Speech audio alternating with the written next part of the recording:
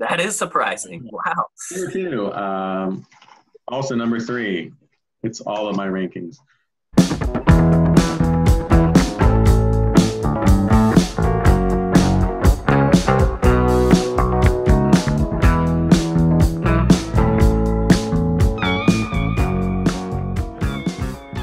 Hey everybody, welcome back to Listography. Jason, Joe, and Crams are here.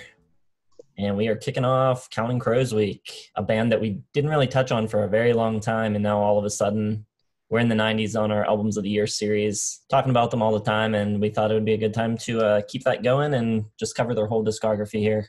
7 albums, one of which is an album of covers. Not that many to rank. I guess we'll get into it. What do you guys think about Counting Crows? I like them. They made my 93 list. After doing this, I'd like to redo my 96 list. And it kind of surprised me. I think I had the wrong idea about 2 of their albums. So this was an eye-opening experience for me. I think they're very consistent. I don't think they really have a bad album. At least all of their original albums are all really strong. Adam Duritz, I think he's a great songwriter. I think the band's constantly interesting. They're well produced. And the recordings, all their instruments are just immaculately done. They have David Immerglück. I think, their ability to add all these different instruments into each one of their songs really helps. It's not just acoustic guitar. It's not just electric guitar.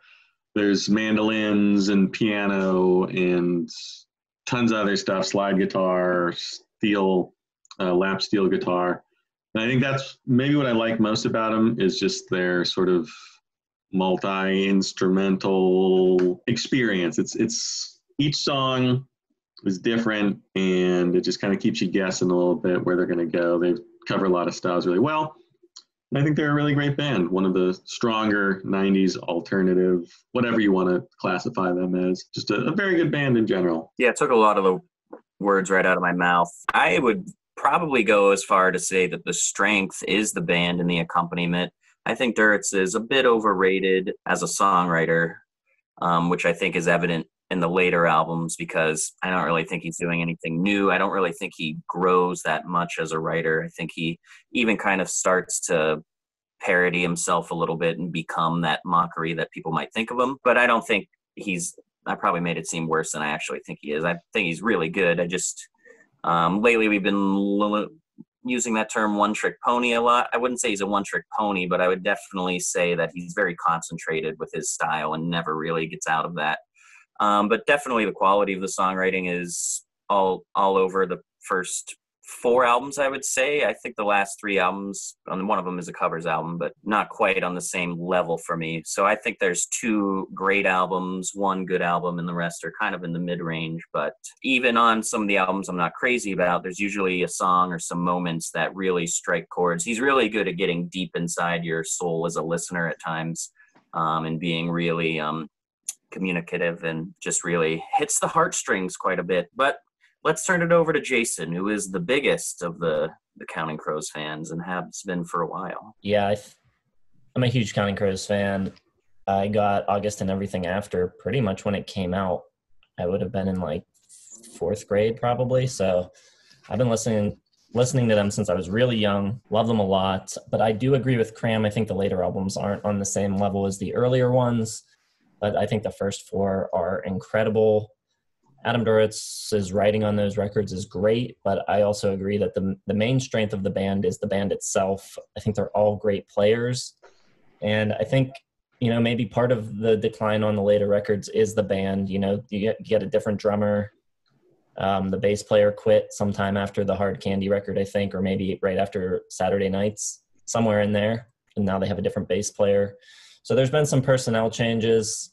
That rhythm section of Matt Malley and Ben Mize is one of the most underrated ever. They're so good. They're both incredible players. So yeah, we'll get into more about the specifics of the different players and things like that when we get into the album by album. But let's do that. Who wants to start? I'll start. I'll try to keep it brief because I know you guys probably like Counting Crows a little bit more than me, maybe. I mean, okay, yeah. Probably a little. A little bit. We'll say a little bit. So I won't ruin everything for y'all. I'll let you all speak. For me, I think clearly the weakest album is the Underwater Sunshine cover album. I don't think it's bad, but there's some sort of, it's pretty hit or miss. I think it's a really cool track list. I really like sort of the diversity of stuff they're going for. You got, Big Star and Bob Dylan and Graham Parsons, Travis, Fairport Convention. So really cool kind of set list, but I think the quality kind of varies pretty heavily. I think the cover of Amy by Pure Prairie League is pretty bad, especially compared to the original. But the Ooh La La Faces cover is pretty good, and they don't change things up too much.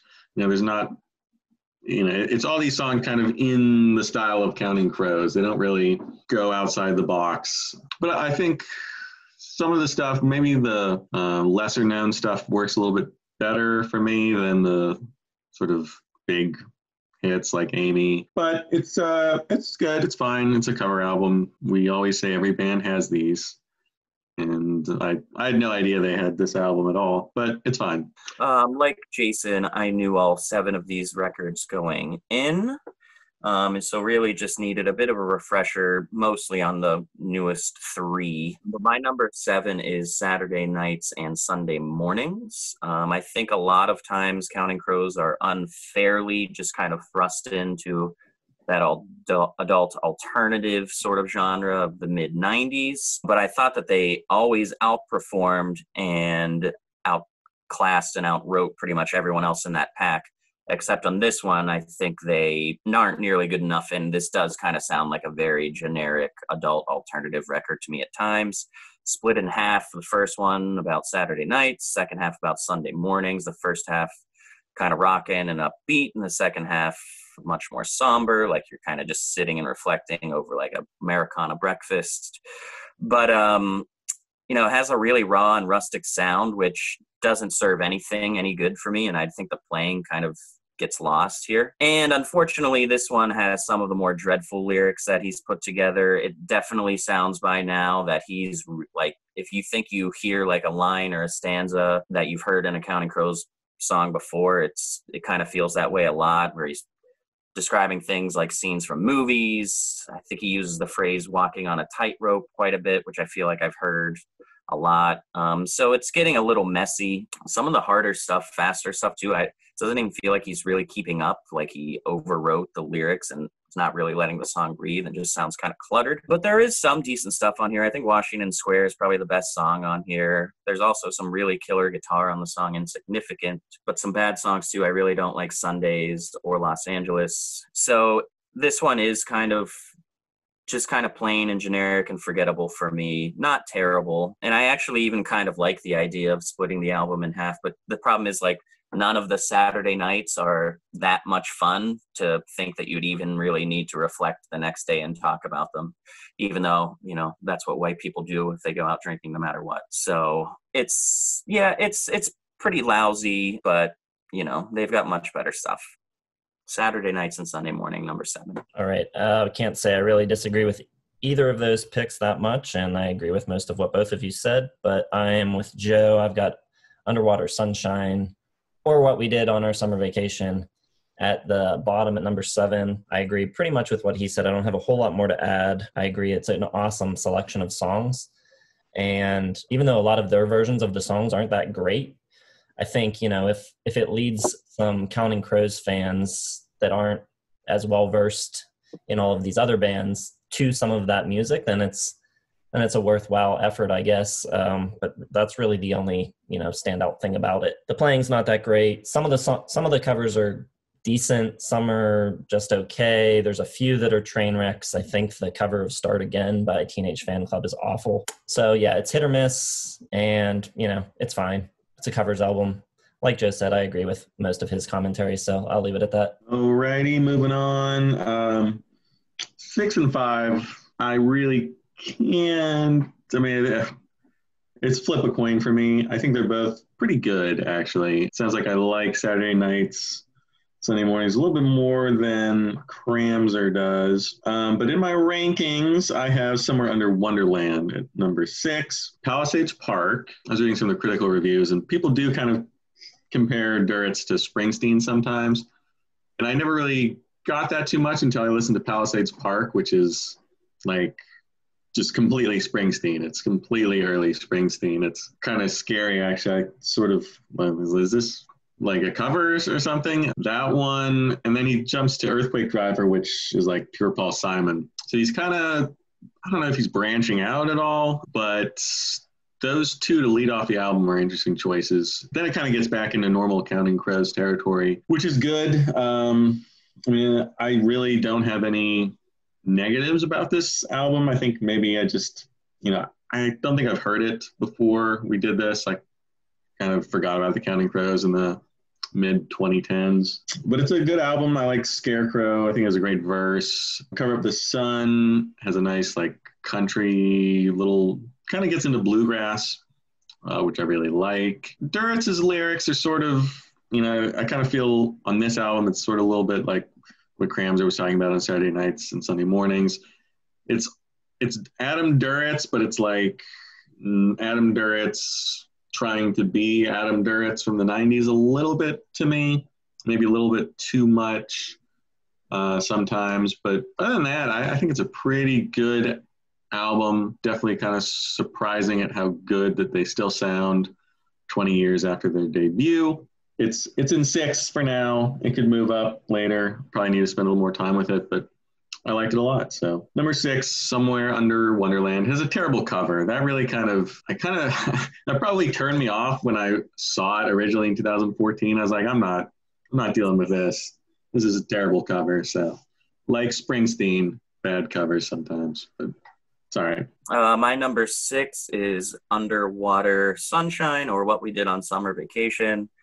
First things first, what a stupid name for an album. I don't just, sometimes he's just so contrived and lame with his lyrics, but that's also sometimes just what you kind of love about him. He's unapologetic about who he is. Let me address you saying that he sounds like Springsteen. I never got that at all. I have, like you, read a bunch of different singers and songwriters that people say that, he's not quite a carbon copy of, but sometimes doing an imitation of Van Morrison or this or that. And I have never really got that about Adam Duritz. I think he's just himself. Obviously, coming 20, 30 years after classic rock and all these influences, you're going to get influences, as with anybody by this time. But I've never really bought into the fact that he's like this, like that. I think he's just his own thing, which is usually very good, sometimes not so good. But for this album, I actually, my favorite on it is Start Again. So I'm completely against Jason here. Obviously, I think they're very different, but I do think coming after Saturday Nights, where I think that is easily the worst the band has ever sounded, this one, I think they start to find their footing a little bit more. They're back to just like that Americana, middle America bar rock band, really nice vibe, reflective, steady, nothing that you're going to like want to hear at a Counting Crows concert, be like, oh man, I need to hear their cover of Amy. But I think it was a nice step for them to take, because I think the album after this is a really nice kind of comeback for them. And I think this kind of sets it up for that. Yeah, I mean, nothing great. A bunch of these I don't really know the originals of, but I think it's a pretty pleasant listen, definitely better than Saturday Nights. So that's my number 6. All right. My number 6 is Saturday Nights and Sunday Mornings. Like Cram said, it's divided between these electric songs and more acoustic songs on the back half. Gil Norton produced most of the Saturday Night tracks, and Brian Zeck did the acoustic stuff for the most part. And I just think this concept never works. A lot of artists have tried it. I think it's a horrible idea and a way to sequence a record. And also on this record, on the first 4 Counting Crows records, I think they're like one of the best bands ever at like playing for the songs. All the parts really work together. The drums will be so locked in with the lyrics, and like little things will accent words. And here they feel like shackled by this concept, where like they feel like they have to add these electric guitars to these songs that don't really need to be that heavy or that rocking. and vice versa. Maybe some of the slower songs could have used a little more of that. It just feels like they're forcing the arrangements on the songs to fit into this concept. Also, I don't think the mix on this is that great. I think it's kind of mid-rangey, and Adam's voice sounds really thin on this record. I don't think he sounds that good on it. I do like some of the songs on it, though. Los Angeles is one of my more favorite songs on it, even though Cram listed it as one of his lesser favorite. I think Cowboys is cool. When I Dream of Michelangelo is great. But, you know, their first 4 records are so solid. And there's a bunch of songs on this record that don't work that well. So number 6 for me. It is my number 5. And like I said, it's pretty much interchangeable in my mind with Somewhere Under Wonderland. I think maybe, you know, I listened to these in order from the August and everything after on. And sort of, you know, the first 4 albums are pretty similar in the way they sound. So maybe it was just the kind of different style. You know, you kind of get that heavier guitar right off the bat in 1492. And the whole first, you know, the Saturday Night section is much heavier, I think, than their normal output, which maybe it's just because it's different and I was kind of looking for something new. I elevated it. But I really like the Saturday Nights part. I like Los Angeles a lot, which actually has I don't know if Jason knew this because he didn't mention it. You knew it, of course. Yeah, Ryan Adams has a co-writing credit on that one. And, you know, I think I just like the sound of it. I like the heaviness. The Sunday Mornings, I think, is a little less successful. Like Jason said, that the whole concept of doing like a one theme and then another theme never really works out. You know, if they just sort of sandwich it together where you have a harder, softer, something like that, I think it'd be a little more successful because you kind of get into a rut in the second half after When I Dream of Michelangelo of just sort of like, okay, this is kind of the same song. Give me something else. But I think in general, it's pretty good. To quote Tom Petty, I don't hear a single. I think that was maybe one of the problems. Their first 4 albums, you know, you have these songs that are just so like radio ready, you know, you just want to hear it on the radio. And this one's not, you know, there's nothing quite like that. So I guess it could be sort of a disappointment following those 4. But I think it's pretty good. I don't know. It's a Counting Crows album. I think they're all pretty good. So. Well said. It is a Counting Crows album. If you had to pick a single off of it, what would you pick? Like if you were forced, both of you, if they were like, what's the single going to be? You Can't Count on Me was a decent single for them. I think it charted okay. I heard it on the radio a bunch. I think that's a good single. Yeah, it was the lead commercial single. I would probably say that. I mean, I think I like Los Angeles the best, maybe Insignificant, but there's nothing quite, you know, there's no Mr. Jones or Hanging Around or American Girls on this one. It's a little less sort of radio ready, I think. Not that that's a bad thing necessarily, but no, it's not a bad thing, but I think the reason why nothing jumps out is because nothing jumps out, because I don't think it ever really gets into the category of their best stuff. All right, my number 5 is, I think, a pretty darn good album. We keep kind of classing these albums like the first 4, and the first 4 are the best, which it seems like we're all going to be at, but I do think that Somewhere Under Wonderland is pretty good and a nice step out of a couple of clunkers. Well, one clunker and then one just kind of safe cover album. Palisades Park, really awesome opener, big and epic. Earthquake Driver, really cool follow-up to it. This one just seems like it's like Jason was saying, like they were really forcing stuff on Saturday night, Sunday mornings. And then, you know, this one comes a lot more naturally, I think, both in the playing and with just kind of, it's his most like organic invitation into like his headspace in a while. It's not as whiny and as like ripe and vile with the desperation and self-pity that a lot of the earlier stuff is, but you know, it is still a Counting Crows album, so you do get that throughout. It does feel kind of nice and deliberate and nostalgic and detailed without doing kind of his storytelling narrative vibes that he used to almost exclusively do in the first part of Counting Crows. But yeah, I definitely think this is just a nice collection of good songs. He might be playing it safe a little bit, but I think those 2 songs I mentioned are great. I think God of Ocean Tides is really good, so is Scarecrow. I do think after Scarecrow, it kind of dips a little bit, but it's not an album that if you don't like Counting Crows is going to like win you over. It's very Counting Crowsy. Sometimes just inserts adjectives and stuff that just paint the picture of Counting Crows' life. Like I think talks about blue suede shoes on some guy, talks about Elvis, Jackie O. I don't know what Johnny Appleseed is doing, but it's pretty good. And I think kind of back to basics. Never followed up on this, but it would have been interesting because it seemed like they were getting their footing back a little bit. Doesn't have the upper echelon of their talent like the first four does, but I do think it was a step in the right direction at the time. So Somewhere Under Wonderland is my number 5. Yep. It's also my number 5. After the previous, 2 records were pretty big disappointments for me.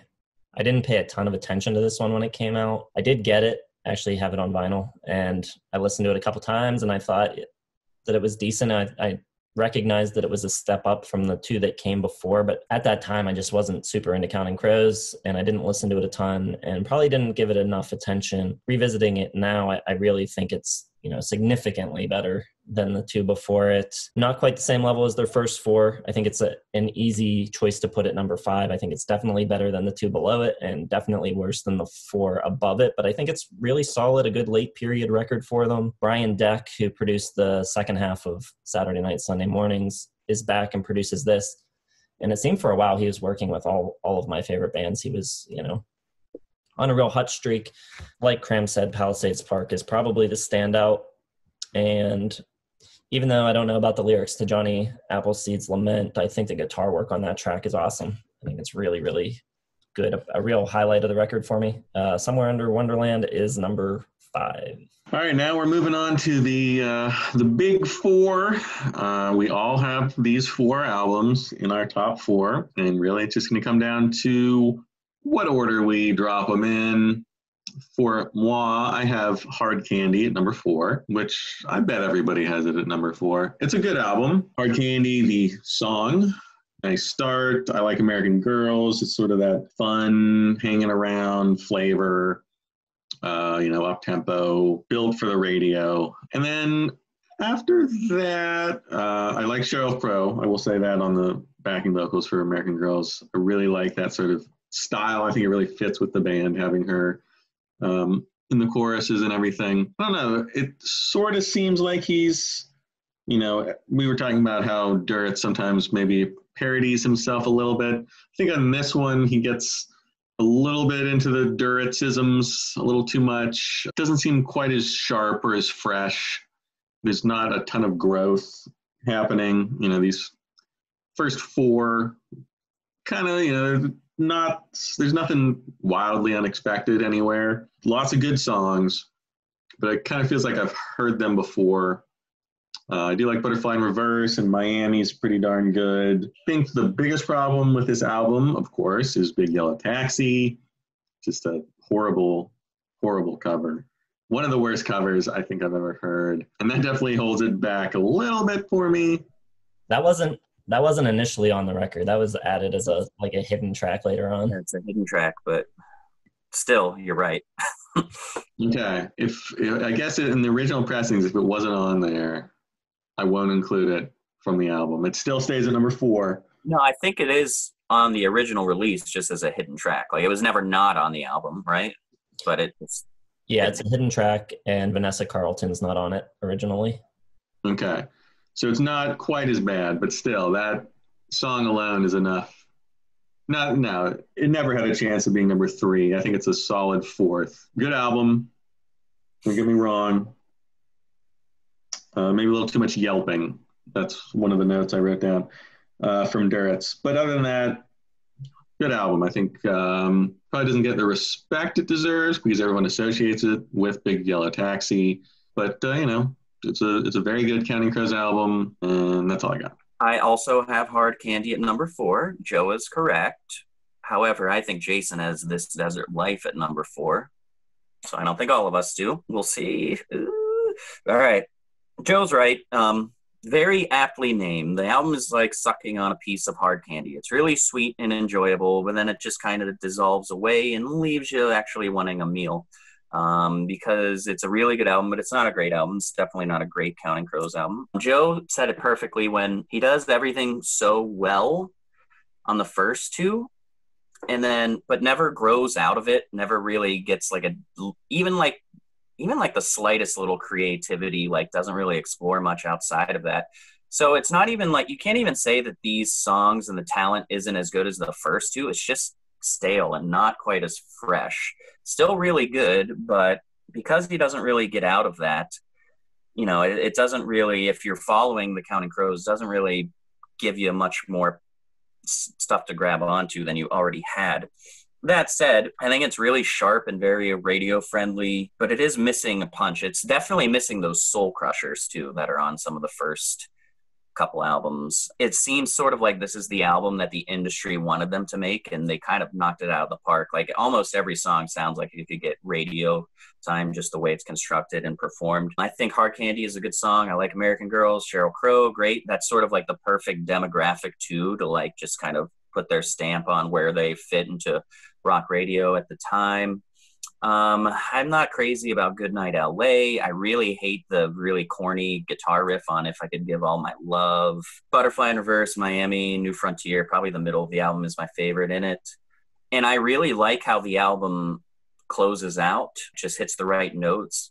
And even though I hate Big Yellow Taxi, I do think it was like smart commercially to just kind of put that on at the end. And again, it's got that terrible early 2000s production, which is obviously our least favorite sound in rock history because we rip on it every chance we get. You get it right off the bat for Big Yellow Taxi. But yeah, I think there's a lot of really good stuff on this. I think it is the easy choice for number 4, however. So number 4, Hard Candy. I also have Hard Candy at number 4. You're right. The production on Big Yellow Taxi is really bad, but I think the production on the rest of the album is really good. So I feel like their first 3 records, they had all these hits, but I don't feel like they were trying to write hits and they happened naturally. And on this record, you kind of see that trends in the industry are like moving in different directions.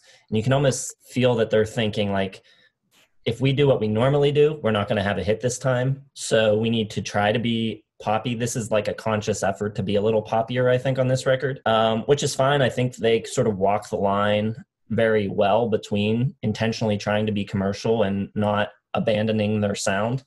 I think it's pretty masterfully done as far as that goes. I think this record is a little less cohesive than their first 3 records. It's a little bit all over the place. I don't think New Frontier really fits in with that sort of new wavy synth line. And there's some other tracks where I feel like you could probably trim this down by 3 or 4 songs and make it just as good as the first 3. But the good stuff here is really, really good. Good Time is amazing. I love the guitar tone on it. One of my favorite guitar solos ever. The groove is really cool between the drum and the bass on that. Miami's great. Up All Night is awesome. I think Holiday in Spain's a really good piano ballad.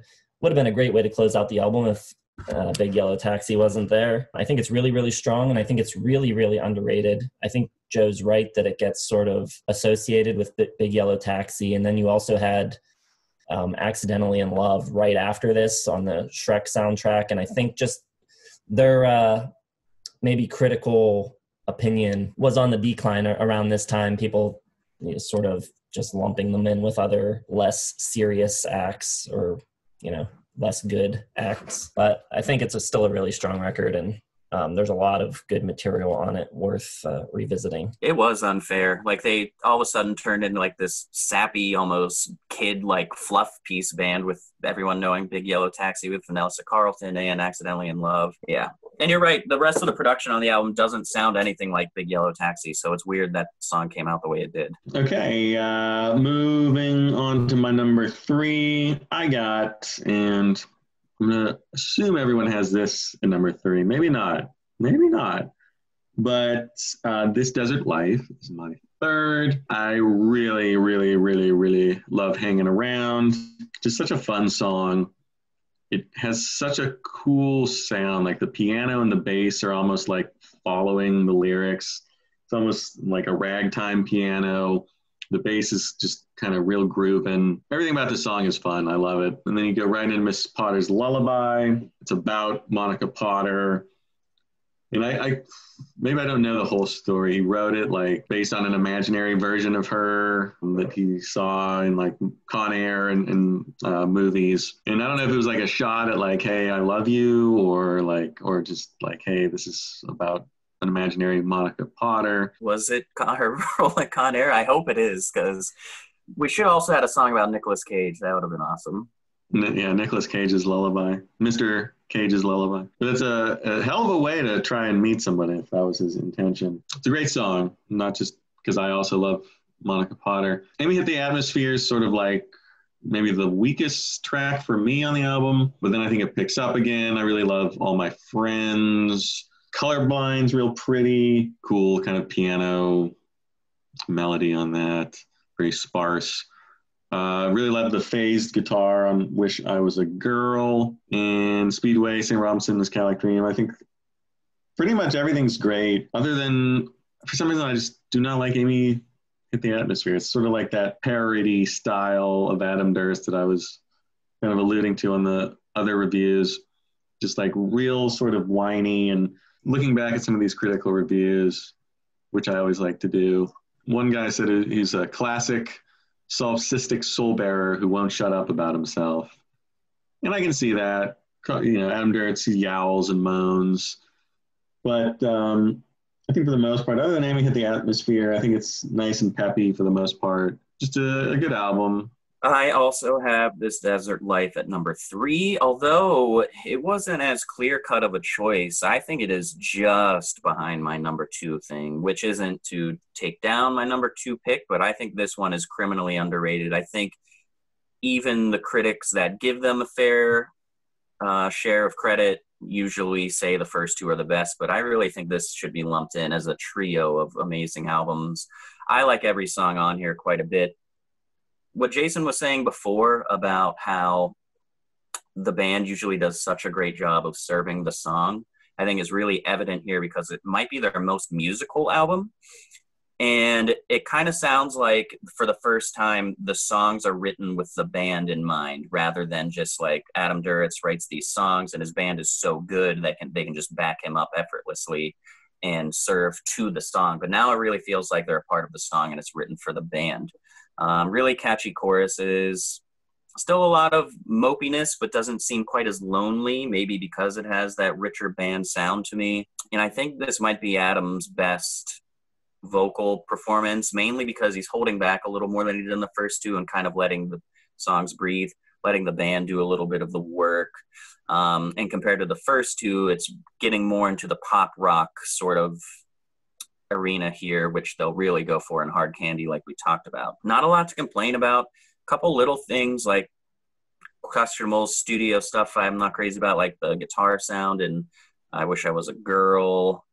Really don't like Kid Things on it as the hidden track at the end. It seems to be their Achilles heel is trying to put something weird and cool in the hidden ending of these albums, and it doesn't work for me at all. But yeah, all of the songs are great. I think it's got amazing balance from like the really nice upbeat openers with Hanging Around and then into Mrs. Potter's Lullaby, which is a very quick 7 minutes for me because, you know, it's just such a good rock and piano part. I like Amy Hit the Atmosphere. I think Colorblind comes at the most perfect time in the album, like this nice somber piano, beautiful song. Yeah, I've got no complaints. We're not up to 1999 yet in our album of the year list, but this probably will get some, you know, candidacy for me for, you know, we'll see if it'll make the top 5, but it'll definitely be considered. I think it's that good, This Desert Life. Also, my number 3, This Desert Life. This one was produced by David Lowery and Dennis Herring. David Lowery was in Camper Van Beethoven, and he was in Cracker, and Dennis Herring did production for Throwing Muses and The Innocence Mission and The Ocean Blue. So kind of a different background for their producers to have. And I remember reading a long time ago that they were heavily inspired by Good Morning Spider, the Sparkle Horse album. And you can kind of hear that in the production, especially in the guitar tones. There's a lot of really different sounding guitars on this record. Almost every track has a different guitar tone and multiple different guitar tones, and they're all really cool and mixed really interestingly. So I think that's, you know, really probably the strength of the album is all these different textures that the production brings in. The songwriting's still really, really strong and sharp. I put it at number 3, though, because I think for me, the first 2 records, almost every track on both of those records is like 10 out of 10 for me.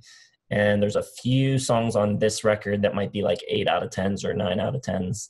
So I still think it's really, really great. It will also get consideration for me in 1999, but just a few tracks that I don't like as much. Hanginaround being one, Colorblind, 4 Days. I like those songs. They're still like 8 out of 10s, but just maybe just a tick weaker than everything else they had done to that point. Hanginaround is an 11 out of 10, Jason. Won't hear another word. All right, well, here's where my big surprise lands. My number 2 is August and Everything After. It's a great album. It's really great, but it's not as great as I remembered in my head. And maybe I erred in putting it on my list in 93. I always thought it was my number 1. So my number 1 is now Recovering the Satellites. And maybe I got some of the tracks mixed up in my head or something. I don't know. It was a great album. Round Here, great opener.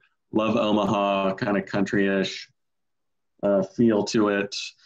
I think Mr. Jones is immaculately written, just fantastic in every way. I know people are probably tired of it because it's still played on the radio every 10 minutes, but I think it's one of those just timeless, great, simple, perfect songs. Rain King, another kind of peppy song, but also sad, but a fantastic melody. Love it.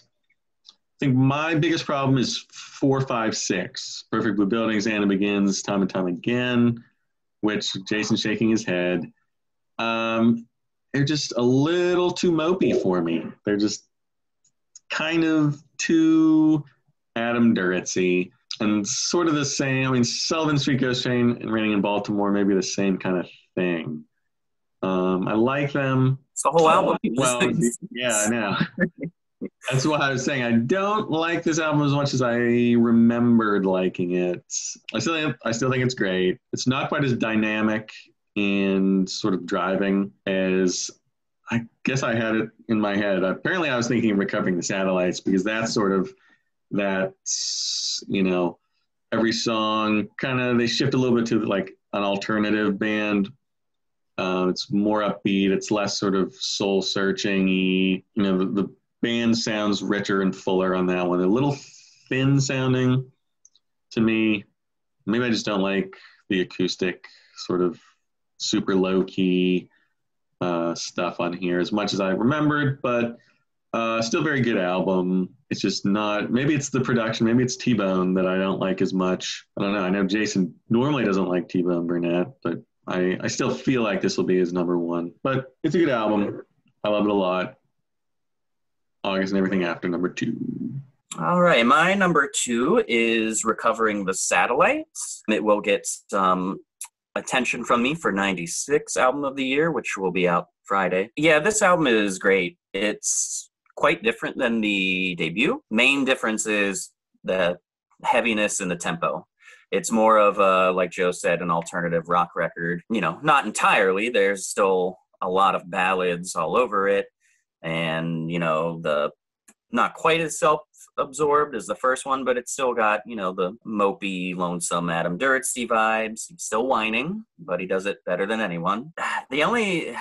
I think there's just more standout songs on the debut that will give it my number 1, but there's still so many amazing songs.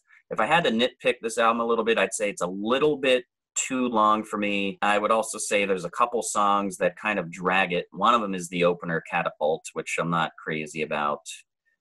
I would have preferred just Angels of the Silence's opening. I know everyone loves Long December, but I never have. It was probably the second Counting Crows song I ever heard in my life outside of Mr. Jones, and it's never stuck with me. It's one of those cases where it doesn't make sense that I don't like it that much, but I'm not crazy about it. Yeah, I think it's just a lot more like a little bit less self-pity and just more of a rock record to me. And I kind of want more of the Duritz-y Counting Crows mopiness of the original one. But This one has just like a really nice menagerie of tempos and skill sets. I think the guitar on this album is great. I think some of the studio work on here is awesome too. Like just that, I love that really hard organ kind of sound at the beginning of Children in Bloom.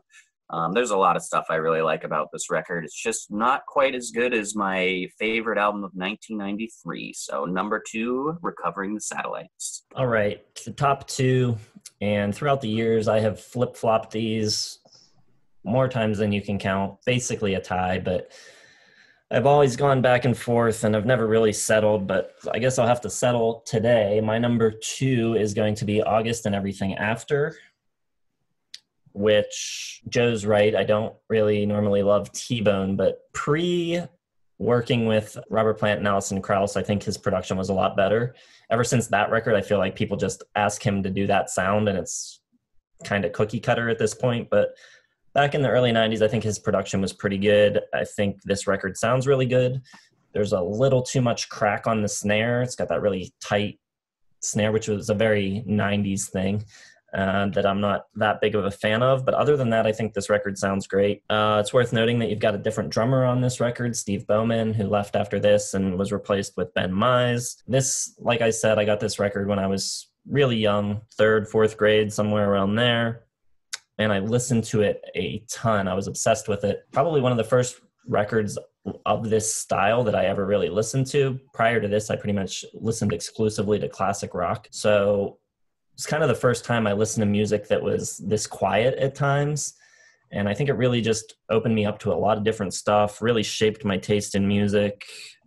I love it. I think Joe's completely wrong about the middle tracks on this record. Perfect Blue Buildings, Anna Begins, Time and Time Again are the best tracks on it. I think they're amazing. Great writing, great performances. The band is great on it. It's a perfect record. It might be a top 10, if not top 10, probably top 20 record of all time for me, which means that they probably have 2 records in my top 20 because I still got one ahead of this. August and Everything After, number 2. Yeah. Covering the Satellites. I guess I forgot a little bit how good this album is. My forgetfulness will manifest itself in 1996. I'll be in the comments lamenting my choices on Friday. However, let's talk about this record. I disagree with Cramser. I think Catapult is great. I love sort of the alternative sheen that the whole album has. It's a little more my style than the little more low-key August and Everything After. It's not, we're not talking about like a Matchbox 20 record or anything here. The guitar's a little beefed up. It had like, it's very mid-90s-esque. Like you can really kind of feel the 90s in this album. Long December, one of my all-time favorites, one of my early favorite songs. The lyrics, growing up sort of as a teenager, you're kind of in that emo phase a little bit, the self-pity. So that one always spoke to me about reason to believe maybe this year will be better than the last. Always kind of struck me as poignant. And other than that, there's no bad songs on this album. It moves through the track list so well. It never sort of wanes. There's no, for me, not liking sort of the slower stuff on August and Everything After. This one just goes right through the track listing. A lot of forward momentum. And I think the song's a little bit less about Duritz's lyrics, a little bit more about the band, which I'm always going to sort of gravitate to that kind of style of music. So it's just a really great album, and just even better than I thought. This one for me is sort of a clear number 1, and it's growing on me even more and more as we've done this Counting Crows discography. All right. My number 1 is August and Everything After, my favorite album of 1993. This album, first off, it's a total mood album. You cannot be really riding high and having fun with your friends and be like, yo, let's put on August. And, it's not there for that. It's about feeling of, you know, lovesick and desperation and loneliness and self-pity, all these things that we said are so true. And your head is just like wrapped in a bubble of that, and nothing else on the outside even exists. You're just so engulfed in this misery. And it works. It's a very sulky, mopey record, but it's done so well. Everyone has been in that space in their life, most likely, and this one illustrates those vibes better than most albums ever can. Round Here is a great opener, even though me and Joe disagree famously on the middle funky section, which I could do without, but I still love the song. And Omaha, my least favorite song on it, but still like it. I think it's just got too much of a country vibe when the rest of the album to me has like a lonely walking in a rainy city kind of vibe. Mr. Jones is great. Middle album is the heart and soul of it, from Perfect Blue Buildings through Sullivan Street for me. It's interesting because almost all of these songs are kind of like ballads, and not necessarily slow, but definitely low key and saturate in you. But the album itself doesn't really move in like a sluggish pace. I think there's a lot of different intensities to each album or each song, especially in the middle with like Anna Begins, Time and Time Again, Rain King. They all have like this just fascinating, like mesmerizing intensity to it, which I really like. I think this is clearly his best lyrical album, even though it is the most Duritzy and the most whiny. It's, to me, that's the most artistic and the most authentic that he gets, which is why it's really good. I think Murder of One is a brilliant album closer, not just for the quality of a song being at the very end, but I think it kind of wraps up the mood and ends on like a little bit of a high note and cheerfulness, which I think brings the whole album together. I think it's one of the all-time best album closers. I got no complaints about this. I think it is a perfect album. And yeah, it is I like Recovering a lot, and I like This Desert Life, but this was never not going to be number one for me. All right. My number one, Recovering the Satellites. But like I said, you could ask me on it any different day and potentially get a different answer. I like this and August and Everything After a ton. So this one, like Joe said, a bit of a rougher sound, a little heavier. I remember hearing Angels of the Silences as the first single on the radio before the record was released and just being shocked. Didn't sound anything like August and Everything After to me. I couldn't believe it was the Counting Crows. So it is a departure. Gil Norton comes in to produce, who's a great producer. He's probably most well known for doing Doolittle by the Pixies. So he's really adept at sort of bringing that little extra bit of guitar energy into the band. They try a lot of different things on this record. I feel like this record sounds a little bit like it was difficult to make.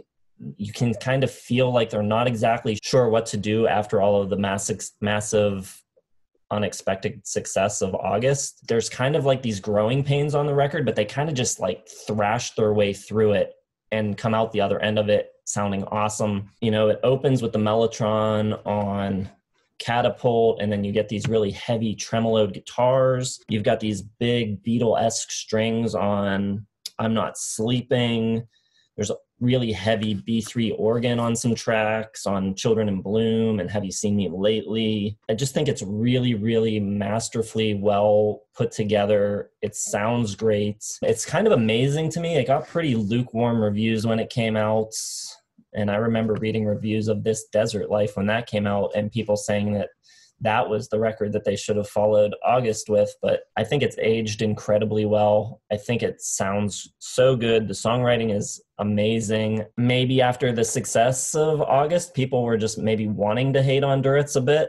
Maybe they had heard Mr. Jones one too many times or something. I'm not sure, but this record is tremendously underrated, and I will likely be talking about it on Friday again. Yeah, good call where the whole album works, but it does seem like they're a little unsure of themselves at times. It kind of sounds like this should have been the first album, and then August should have been the second, if you know what I'm talking about. Like there's a bond and like a youthful energy to this one. It definitely, could have been a sophomore slump, but I think it's just, they were just so good and it works. Sometimes these records that are a little bit disjointed and a little all over the place still work in spite of themselves. We've talked about other records like that on the channel.